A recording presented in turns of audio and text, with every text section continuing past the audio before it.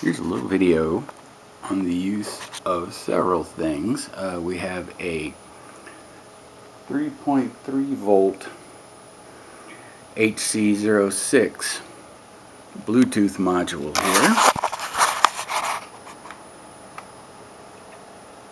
here. And as you can see, that flashing red light indicates that we are connected to the Bluetooth built into this little laptop we have here, and an Arduino Pro Mini. And the Arduino Pro Mini is a 5-volt device. The Bluetooth can be ran anywhere from a little over 3 volts up to about 6, I'm thinking. And the signal is 3.3 volts, the logic signal out of there, transmit and receive. So we're running that through a level shifter, of which we have 5 volts on this side of the level shifter, 3.3 on that, and then our signal is coming through there to the transmit and receive pins on our Arduino Pro Mini.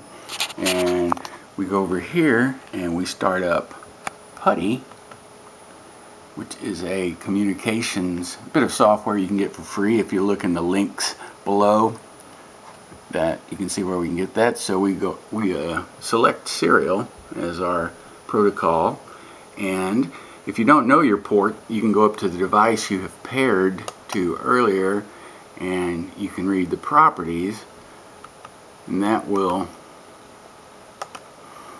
tell you, if you go to hardware, you can find out which port it is that you are connected to. You're going to have to enlarge the box a little bit to see that. Well, there we go, COM11. Alright, so we can get out of there, we know that. So let's go back to our PuTTY, and we've selected serial, so we need COM port 11, which we have selected. And we go down here and we open, and here is our console. So if we, this is good for about 30 feet. So let's select 1, LED on, and the LED is on. Now if I select 0, it goes off, and there's no hitting enter. You just tap the number and you get instantaneous results. There we go, 0, off, on, off. And the funny thing about this, one further little bit of trivial information, since I had paired this HC-06 in advance with this computer, when I turn this computer on, it automatically connects. There is no, on my shortcut menu, I don't have a connect choice.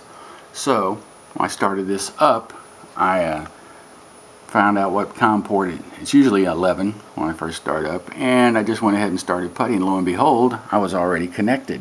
So no effort on that to do that. So pretty cool. And of course, you could have this, I'm not sure of the current that is put out by the well, of course, I think it's 40 milliamps on the Arduino Pro Mini, which is not enough to operate a relay. It would burn out the Pro Mini trying to supply the current that the relay would take. So you could buffer that through a transistor, a 2N2222 for instance, and that would allow you to control a 110 volt device such as a lamp, or even Frankenstein's lamp over there. So I hope you enjoyed this little presentation.